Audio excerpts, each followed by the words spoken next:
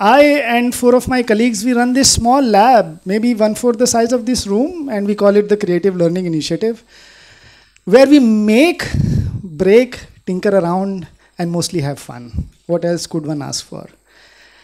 And the purpose of why we do all of this is to bring back the gleam in the eyes of our children, to make our content so interesting that they can be excited about classrooms. They would be excited to go back to school. You know, when I was a kid, I used to hate all the days of the week, and Sunday would be the best day of my week. And after having worked with 10,000 teachers, 50,000 children, and asking this question, what is the best day of the week? The answers are unanimous. Teachers don't like uninterested children, and children don't want to go to school.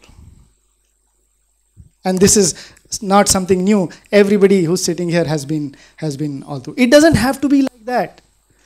But there are reasons that it is. We are spending way too much time in the classrooms, not learning anything, and we are not even having fun.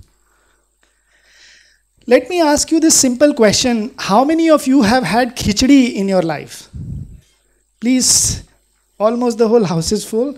Everybody has had khichdi. So for those who don't know what it is, it's a gruely mixture of carbohydrates, mostly boiled rice and lentils, and a little bit of salt on top. And so imagine we are going to do this thought experiment.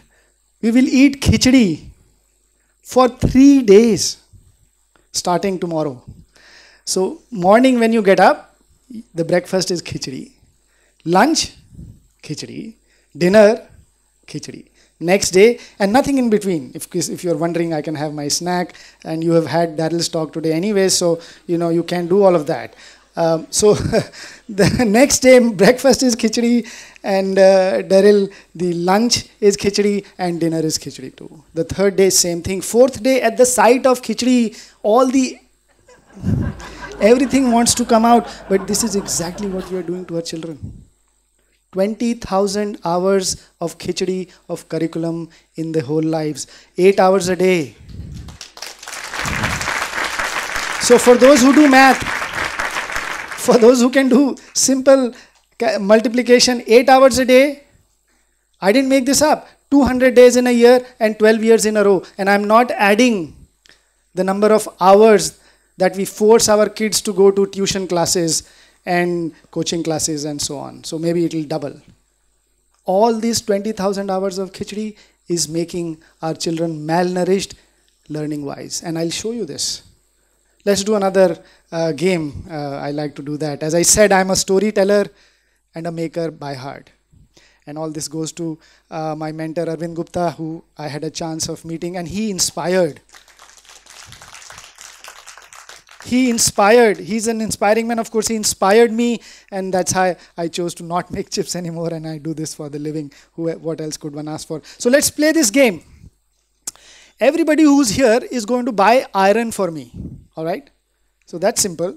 So there are 2 shops selling iron. This first one sells at 100 rupees a liter.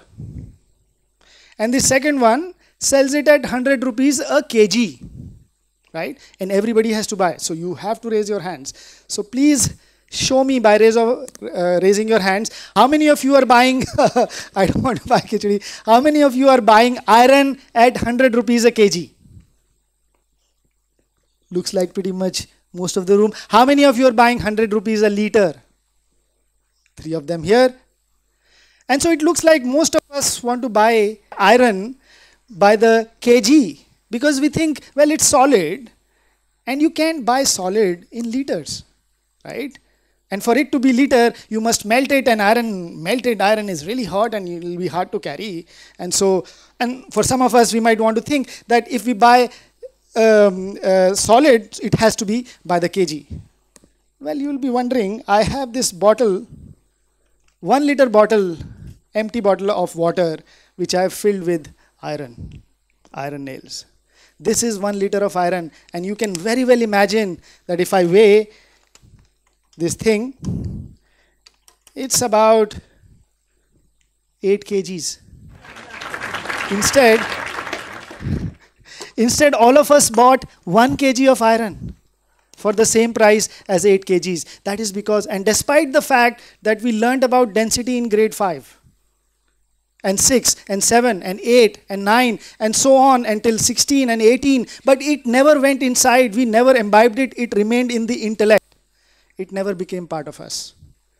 And that's because we are not doing enough in our classrooms. I think all these 20,000 hours of curriculum, as I said, is leaving our children malnourished. We need balanced diets. Any balanced diet needs micronutrients, vitamins, minerals.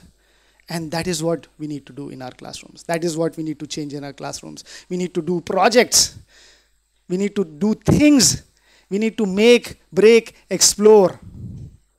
And we'll see how that changes our whole classrooms. And if we were to ask, in fact, if I continue on that, our children don't know how to buy iron. Well, all of us are adults here. We bought it by the kg, but if we had to buy oil, we would buy it by the liter. And in both cases, we would get less. And that's the state. That's the state of education that we have. That's the state that numbers might boast of, rising literacy and gross enrollment ratios are, exceeding and going up, but we are not learning much. And so we need to make sure we are doing things in our classes. And I'll show you a few things that we can do. This is a great toy and a device, a scientific device, if I were to say, a piece of rubber in the middle, and you can cut your own old slipper or a chappal, and then 2 straws which are joined at the end, right? And what I do is I'll put this in this bottle of water, half-cut bottle of water, and I'll blow.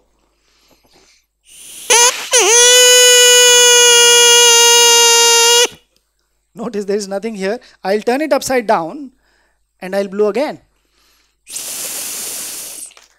I was asked not to do it this side. See, if I were doing this in school, everybody would say, mere upar karo, mere upar karo. And look, we are all adults here. We don't, no, rehne do, aaj bahut garmi kam hai. We have had rains in Goa today anyways. So, if I blow from here, and if I blow from the other side, and this is something my son, who homeschooled for a while, devised. He said, why don't you put a stick inside, dip it in water, and then spin. So this small device works 3 different ways. It's a flute, it's a spray, it's a sprinkler. Imagine our 5-year-olds coming to school and watering the plants in the morning with this. Centrifugal forces will automatically go inside. They will be part of us. We will not have to mug them up. Same device could be used by our 16-year-olds to figure out what should be the angle. Let's have a competition in the class. How far does the water go when we spin? The angle at which I can throw the water the farthest. The things are enormous. It might look simple, but when you make it, it becomes part of you. Every child has this thing these days. It's called the fidget spinner. Most of you would have bought it for your children.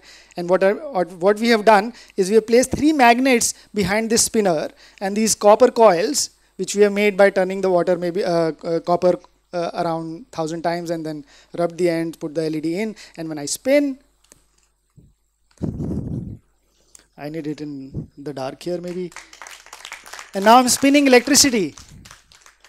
The energy that I use, I ate whatever I ate in the morning, that energy is getting converted through my hands. The energy is not coming from the coil or from the magnet. They are not connected. It's the food that I ate that is getting converted to energy. If you were to write that in your exams today, you get a 0. They want you to write Faraday's law and they want you to write electromagnetic induction, not the food. Actually, this is solar generator. The energy is coming from the sun. This is something that we make last just a few weeks back. You see this as a T, E, and a D. And when we do these workshops, what we do is we provide our teachers and students with this small cucumber or a carrot or a lauki ridge gourd or something like that, which you can easily scrape. And then we say, can you make a device or an object which looks which looks like a square, which also looks like a triangle, and which also looks like a T. And then our teachers are so excited, and teachers are so excited, chopping the cucumber with the scissor, with the paper cutter, and out comes the device. And the same thing we used to devise this, this object, which we called the TED. For this instance, this one fits exactly in the square. It fits in the triangle. It fits in the triangle. And then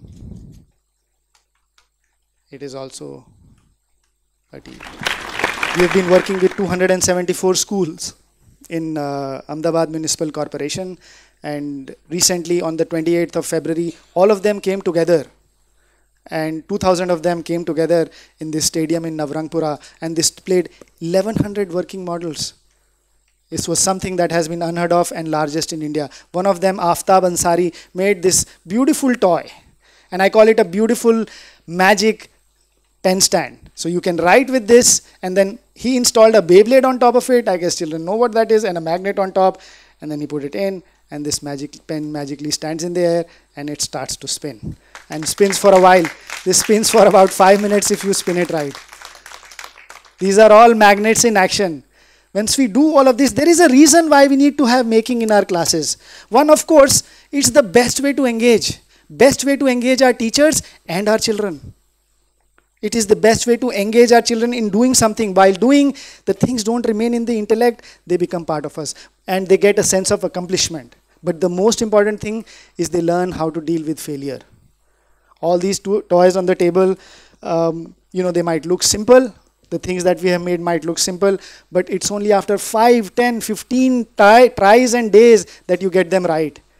And we have to get those things done right in the beginning. We are preparing our future generation for the future we have no clue about, and curriculum, let me tell you, will not take it there. These are the grits of passion, inspiration, and this perseverance will take us through. And that has to start in our classes by making. And with that, I come up to the next most important cog in this wheel of education, and that is our teachers.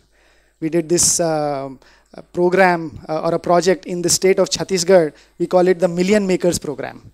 Million Makers of Chhattisgarh. And there, we did this workshop in every single district of the Chhattisgarh, 26 districts of Chhattisgarh. And we asked this question to our teachers: how many of you have had love marriages?